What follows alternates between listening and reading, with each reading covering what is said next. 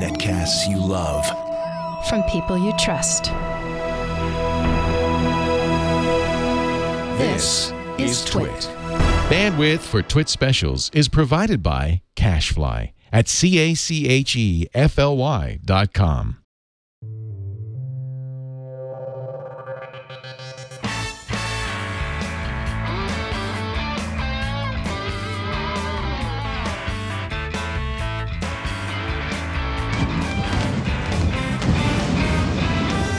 Some people talk, some people plan, and then some people make.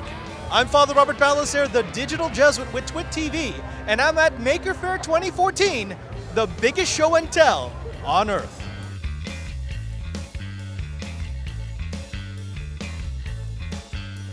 If you grew up before the internet, you probably remember playing with the spirograph, that little pencil-y thing that made those cool shapes. Well, I'm standing next to Chris Espinoza, who's made a giant version that paints on the sidewalk. Chris, what is this? Well, it's a giant spirograph. It's made with parts that you can get at a hardware store, an old mountain bike, a scooter, an umbrella stand from IKEA, just basically stuff lying around the house. It rolls liquid chalk onto the paint in a spirograph pattern. Now, the cool thing about this is it is such the spirit of Maker. It's just a collection of parts that work. It uses reduction gear to make an inner wheel spin so that you could get these really cool patterns. And I see that you've been busy. They're everywhere. Oh, they're everywhere. It just started working at 10 o'clock this morning. I've been working on it. There were like 17 different designs for how to get the chalk down. And it finally started working this morning. Kids hopped on the scooter and immediately started making dozens of designs. Now that you conquered the giant spirograph market, what do you think is next? Oh, I think the next thing is to make it robotic. Have a robot that you control with an iPhone make the giant spirograph. I like the kid power, too. The kid power is great. That's Chris Espinoza, and we welcome our giant spirograph robotic overlords.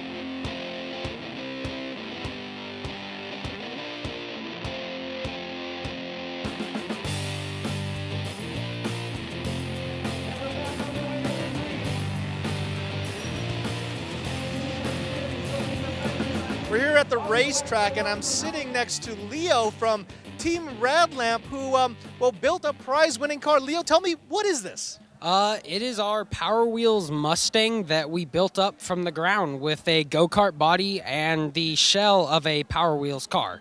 Wait. Okay, so you took a toy car, souped it up, added batteries, added a serious motor, and you turned it into a contender. Yes. All right. Now, tell me a little bit about what went into your mind as you were designing this, because obviously you were racing against some teams here who had some serious backing. In fact, there was Team Ferrari who had a custom-built chassis, custom-built motor, custom-built batteries. You kind of made a hobbyist dream. Yeah, basically what we did, which was different from what we saw that everyone else had, is everyone had almost like a go-kart motor that was run on electricity. Whereas we just have 6 batteries that power ours with 2 wheelchair motors. So what that did was that gave you a lot of starting torque, right? I noticed that your car was much faster off the line, even if it didn't have the top speed. Exactly, and that can also be changed with our speed controller, so we can get even a higher top speed out of it. Now, Leo, if there was someone who was looking to build their own electric vehicle, their own go-kart, what advice would you give them? I mean, what have you learned from the build that you say, well, you should avoid this? Avoid not being prepared. Always get probably some of the best parts you can get, like tires. Get extra batteries, especially if you're going to do racing. Kind of look for things that can be easily fixed and don't need too much work. Leo, thank you very much for talking to us. This is Team Radlamp, built from the ground up by makers.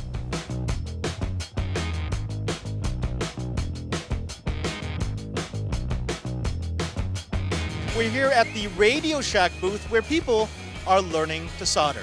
I'm sitting next to Jennifer. Jennifer, this is the second year that we've been at Maker, the second year I've seen Radio Shack here. You're again teaching people how to solder. What is Radio Shack doing at Maker Faire?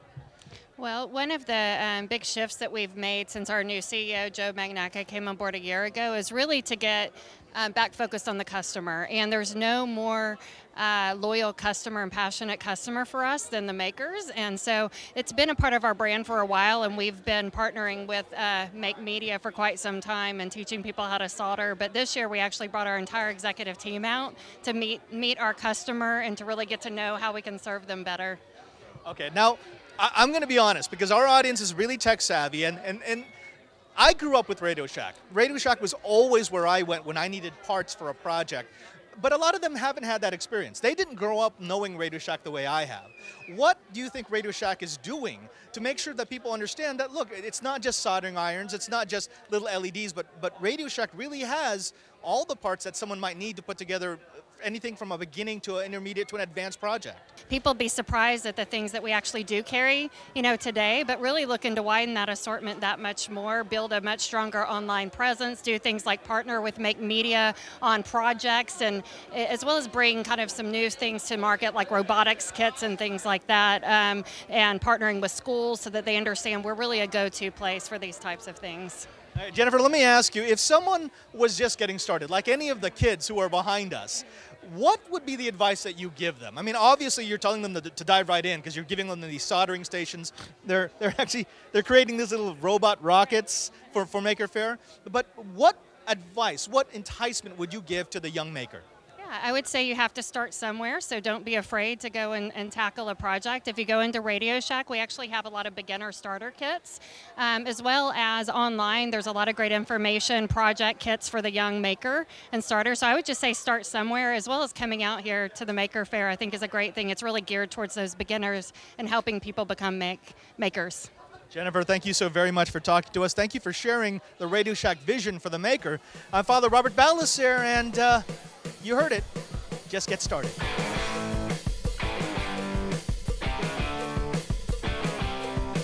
One of the questions that is always asked here at Maker Faire is, Jason, how long have you wanted to be a giant cardboard robot? I think ever since I've seen a robot, and cardboard is just a natural material for me. And so, yeah, I've created this suit. Well, now you know. Do you remember when you were a kid? You received a brand new toy, and even though the toy was fascinating, the thing that most drew your attention was the giant cardboard box that came in. Well, we're here at Giant Cardboard Robot, and they're trying to remind you of the passion you had for this most flexible of maker materials. Now, it may seem a little silly to make things like giant robot arms out of cardboard, but you got to remember, when we're talking about the maker generation, we're talking about introducing kids to designing and to building something from their imagination at a young age. And what better material than cardboard? A lot of people think that Maker Faire is all about being outdoors, and indeed most of the exhibits are out in the sun. But here in the dark hall, you'll find all sorts of glowy, sparky exhibits, things like LED squares that glow and, I don't know, Tesla coils. Let's go take a look.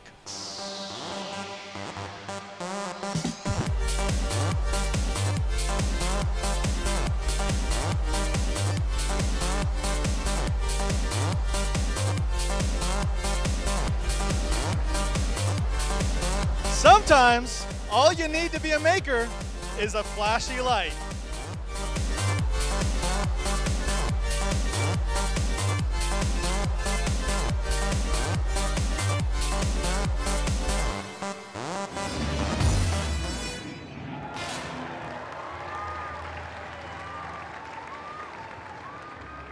Now, one of the things here at Maker Faire that we're all about is finding new ways to introduce science topics to the youngins. And here we have one from Norman Tuck. This is an exhibit that you find at the Exploratorium. Now, what exactly does this do? Well, these strings can vibrate at a certain frequency. We all know that, right? And that's why they make sound. If I were to hold up this microphone right now, you'd hear this. The problem is, if you try to tell someone that these are sound waves, they may or may not understand you. Now, you could show them by using a strobe. If you strobe a light on this, you'll actually see the individual waves, or you could do this. Spinning the drum is essentially a strobe light. Now, the cool thing about this exhibit is I can, with this pedal, change the frequency of the sound waves as they travel through these strings so that they can get a visual representation of what a sound wave actually looks like. Just one of the few things that you'll see here at Maker Faire 2014.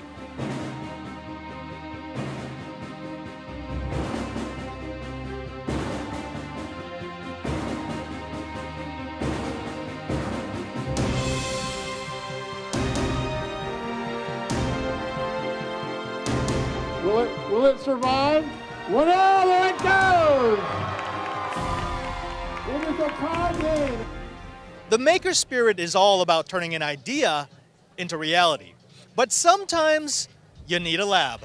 I'm Father Robert Ballecer, and I'm here at the Fab Lab booth at Maker Faire 2014. I'm standing next to Tyrone, who's going to tell us a little bit about, well, this. What is this? So this is the mobile Fab Lab that is on loan to us from MIT, and what the mobile Fab Lab does is it travels throughout the country and the world, if I'm correct, going to many of the locations that were affiliated with the MIT Fab Lab program. So the Fab Lab program was started a few years ago as a way to get better community outreach with the technologies that are becoming more ubiquitous throughout today's maker spaces and those types of things. Now, a lot of people just associate things like 3D printers or maker bots with the maker movement, but obviously you've got way more equipment in here and way higher caliber than the standard desktop maker bot. What kind of equipment might people want to use if they were going to use a Fab Lab or a mobile makerspace? You know, you mentioned the main ones, like you said, that people think of are the 3D printing, laser cutters. We do have CNC routers, and that's a computer-controlled device that can cut out pieces of plastic or wood. And the idea with these things is sometimes you only need it for one use. It doesn't make sense to go out and buy your own to use this, but if you had access to something that you could do a couple of runs on, and that's kind of the benefit of a place like Fab Lab. We have all of these, all the equipment, and the thing that you don't see when you come to the lab until you've been there for a while is the community that you become a part of, and that's something that I really like to touch on because we've collected a group of really passionate, and all labs do this, but the community culture of the labs really can't be spoken highly enough because it's through the contact with other people that have a little bit of information and knowledge in this field, and these guys have knowledge in this field, and you combine these things, and suddenly you've got this group of people that can really go and tackle a big problem all in one place. Actually, that's one of the things I really wanted to touch on, because there are some people who would love to be a maker, but they feel a little, well, daunted. They look around and they see the technology and they don't know how all of it works. They don't even know where to start a project. A maker lab is not just a combination of equipment. It is, as you said, that community, that expertise, which can make things like this. What is this drone thing I'm seeing on the table? Okay, so this is the early stage prototype of a drone one of the members at our local lab is putting together. And from design to what you see here was a 5-day process. So we can do things really quickly if we have a good understanding of what it is that someone's trying to take on. And the reason why you would do it that way is because that's really prototyping, right? I mean, you want to print a one-off, you want to make sure that the design's actually going to work in the real world before you send it off to a more expensive CNC. That's absolutely it. It's the speed and the low cost of being able to do just a one-off print. That's the value of the 3D printers that we're using and that you're seeing become very popular throughout the maker community. Now, Tyrone, one last question. If there was a young maker out there who wanted to start getting into a lab space, who wanted to get into the maker movement, what advice would you give him or her? And then where should they go to find more information about the Fab Lab? Oh, that's a fantastic question. Getting involved has never been easier than it is now to get involved in the maker movement, regardless of from what area you're coming from or how remedial your current skill level is. That's what these things are here for. So don't be, if you can find a group and they're becoming much more available, just get involved. Go in there and say, hey, I don't know what I'm doing. Can you help? And everyone's really happy to help. People that are in this community are really passionate about what they're doing and about sharing what it is that they know. I'm standing next to Chance, the drone guy from the Fab Lab in San Diego, who's going to explain to us what it takes to build a drone. Chance, thank you so very much for talking to us. Thanks for having me. Now, here on our program, we've had a lot of drones. We love drones. We love seeing drones, but most of them are the ones you buy from DJI. Definitely not the ones you build yourself. What do you need to build a drone? Well, there's quite a bit that goes into building a drone.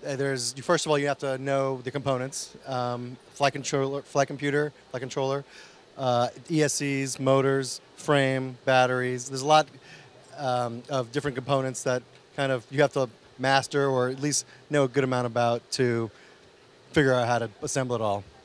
Now, the flight computer is really the brains of the beast because you've got 4 propellers all pointing upwards. You need something to balance out the thrust. How does that work? I mean, is it open source? Do you have to program it yourself? Well, the ones we use are multi-wii, and that is an open source project.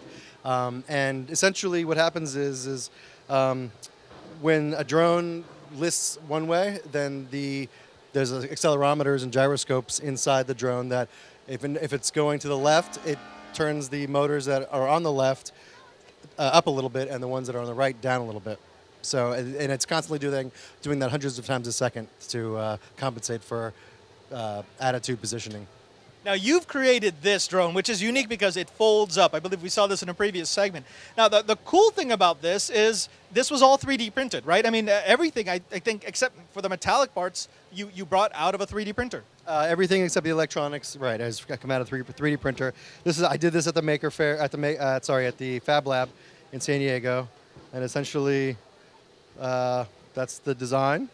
Got the electronics inside, GPS, and so I ran a $1 million Kickstarter called the Pocket Drone, and so I'm no longer working on that project, but now this is the next thing I'm working on, and I'm kind of excited about where it's going.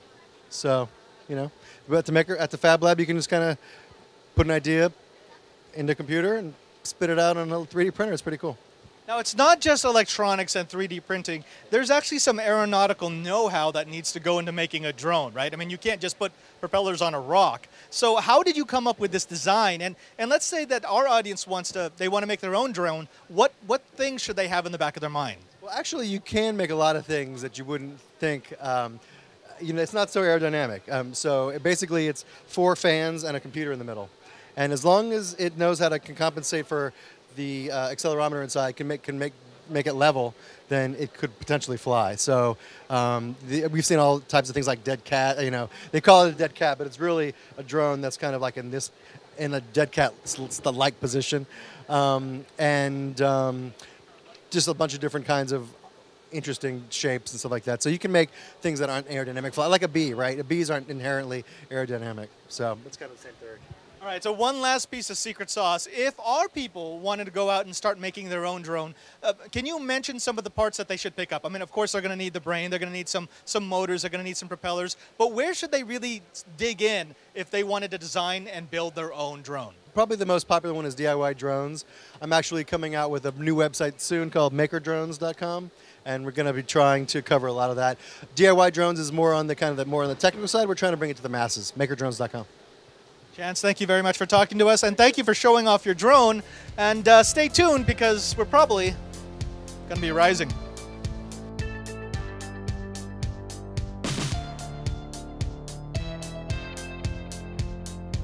If you've been to enough of these shows, you've probably seen cyberpunk. It's dark, it's gritty, and most of the time, it's beautiful. But what exactly makes cyberpunk, and how do you make these beautiful pieces of costume? Well, I'm here with Trevor from Subverse Industries, and he's going to tell us, well, what is steampunk? Trevor?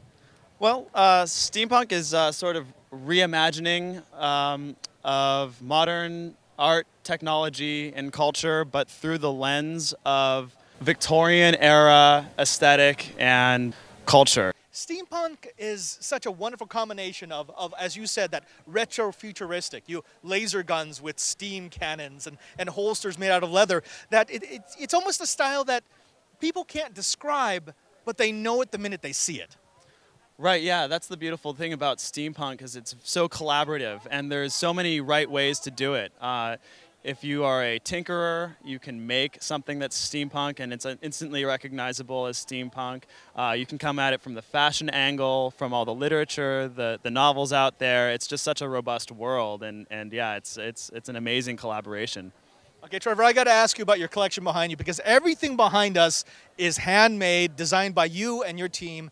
And I have to say, I've seen some bad steampunk in my days. I mean, good attempts, but not quite there. How do you go about actually designing the holsters and the hats and all the accoutrements that make your style? Well, I got to give credit to my community. You know, it's really I'm inspired by the people around me all the time. It's a lot of beautiful characters. The whole Bay Area, specifically steampunk community, is just vibrant and amazing. And you know, it starts there, and then I think about function and form, and throw in a little passion and love, and we end up with some pretty awesome stuff, I think. There are some people who wonder what you would use steam for in the modern day. Well, here at Kinetic Steamworks, they figured out that steam works great for personal relaxation.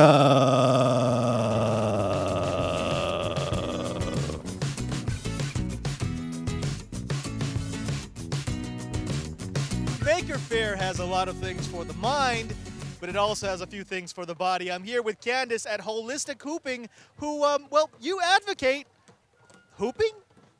Yes, I do. Hooping for mind, body, and spirit. It is really uplifting and a great activity for the whole family. Now, one of the things about Maker Faire is it is part Burning Man, so we do get sort of a free spirit going on. Now, you can tell people are really happy when they're doing this thing, but you know, hula hooping I thought was dead. Oh, it's coming back with a vengeance. You can find it at local gyms and yoga studios all over the country now. Thank you, Candace. Now, can you tell the folks where they can find you? Of course, you can find us online, holistichooping.com, handmade hula hoops for your health and healing. There you know it. There you have it. If you want to get a little healthy, try a little hooping.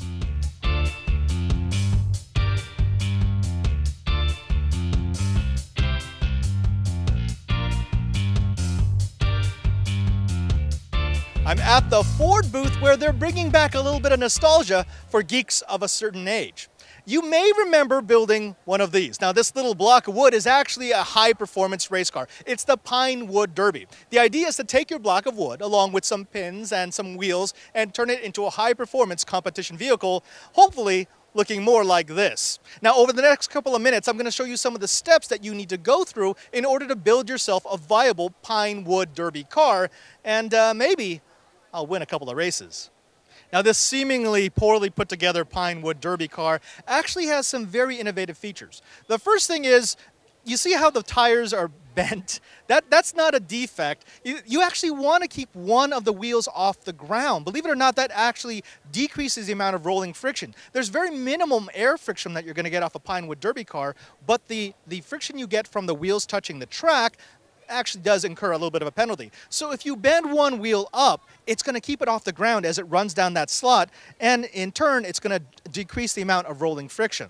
The other thing that you're going to see is the front left wheel is actually slightly cambered inwards. The reason for that is it's going to force the car to ride up against the track, against the slot. The reason why you want to do that is because you don't want your car bouncing back and forth on that track. You want it to actually ride the ridge. Now, this is a really tricky way to run it, because if you do it too much, you're going to increase the amount of friction. You're not going to run at all. If you do it too little, you're going to end up bouncing back and forth. So we're going to take this car and we're going to put it on the track and see if any of my sort of home shop theories work. Now, a lot of the kids are going to be designing their cars with special features. I've included a halo and a giraffe along with a lot of Ford stickers because I think that's going to give me the best chance to win the Derby. On your mark, get set, go! What? Go!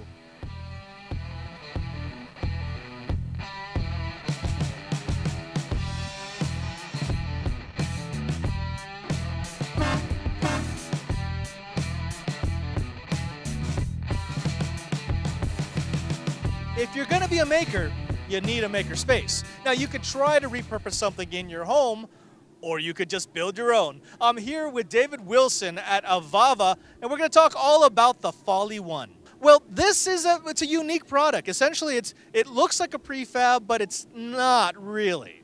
This is what we call a flat pack construction. It's pre-assembled, and we have 18 parts that make up the main structure that you see behind me. The idea is that any two people could put this together in a matter of minutes using common hand tools. Now, we just saw you both disassemble this thing in about 10 minutes and put it back together in about 13.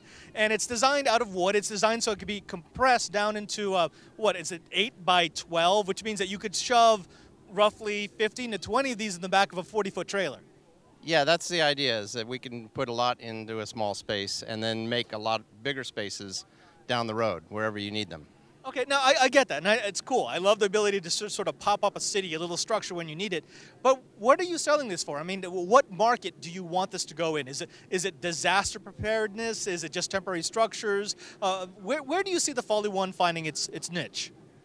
We really don't have a niche. We're looking at the entire market. We're looking at pop-up buildings. We're looking at rear yard offices and additional rooms. Pretty much anything you want to do with it. You have the space, you do with it what you want. Okay, let's geek out for a second here. All right, now you chose an all-wood construction. Why is that? I mean, I know a lot of others would say, let's go with plastic. Let's go with some high-impact materials. Let's use a lot of metal in it. But you went all natural. The reason is that we think that wood construction is about 100 years behind the times. We think that with these engineered wood products like I-joist and plywood, that we're not taking advantage of the properties that are inherent in the products. So we designed the joist lock as a way to use the inherent properties of the I-joist to lock them together at the intersections and create moment frames, and that's something that no one else has done. All right, now let's get down to brass tacks. People are going to say, okay, well, how much does one of these structures cost, and how many permits am I going to have to get to drop this in front of my house so that I can have my own little makerspace? So the structure you see behind me is the basic Maker Faire model. It's the do-it-yourself. We give you a roof, we give you a floor, and we give you the 4 corners. The basic kit comes in a flat pack that's 4 feet by 8 feet by about 30 inches off the ground, and that goes for $2,500. The more deluxe versions go anywhere from there up to about $10,500, which is the one that's behind me we call the Tesla model.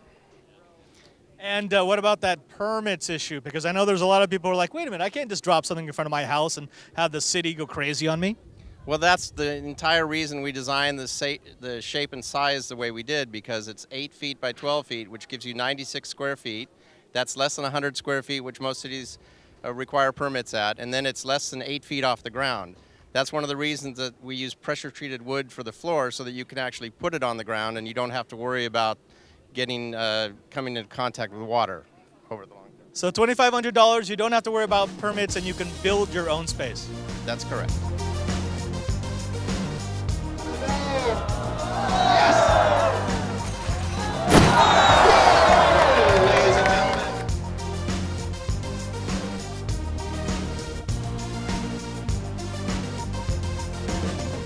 If you've done any sort of electronic design, you know what a pain in the butt it is to bake your own PCB. It normally involves some drilling, a copper clad board, a lot of chemicals, and a lot of time.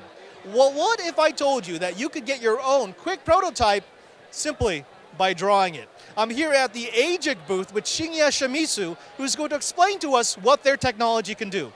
What is all of this?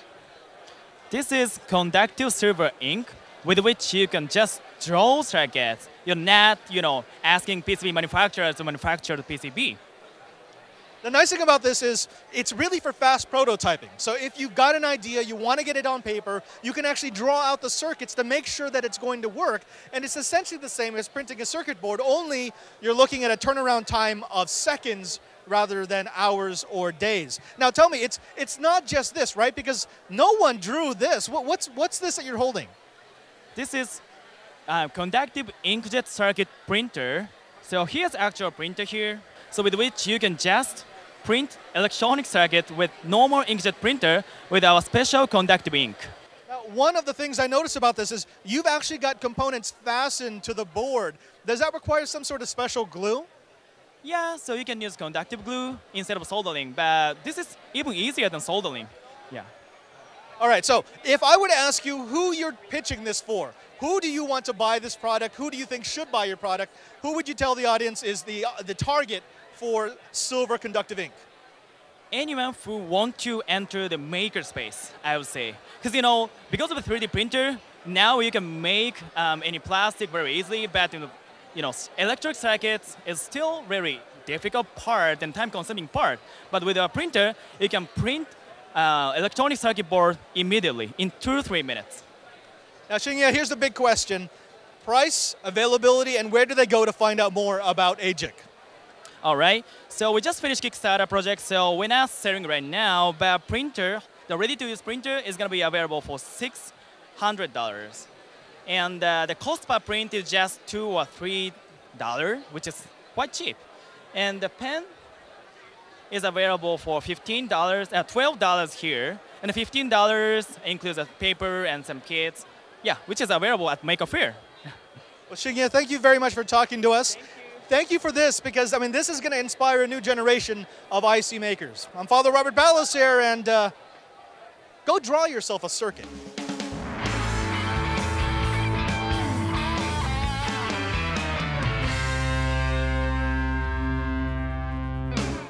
Over the past couple of days, we've seen a lot of things at Maker Faire. We've seen the future of single residency occupancies. We've seen the future of custom circuitry and 3D printed materials. We've even seen electric cars and art that kind of blow your mind. Now, there are a lot of people who would say that something like Maker Faire, seeing all this artwork, all this stuff that transcends just simple science, art, or technology, is really just the ego of the people who are making. That's not the case. It's not about the people who are making now. It's about the future generations of maker. The men and the women, the boys and the girls who will be dreaming of the next generation of art, science, and technology. I'm Father Robert Ballecer saying goodbye from Maker Faire 2014.